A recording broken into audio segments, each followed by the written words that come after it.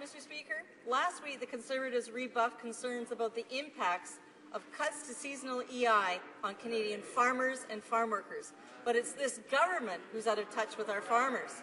New Democrats agree with the Canadian Federation of Agriculture resolution, raising grave concerns about the impacts of the cuts to EI to their sector. Farmers are clear they must retain these trained seasonal workers for their very survival. Is this government going to act on the farmers' concerns or to continue to dismiss them?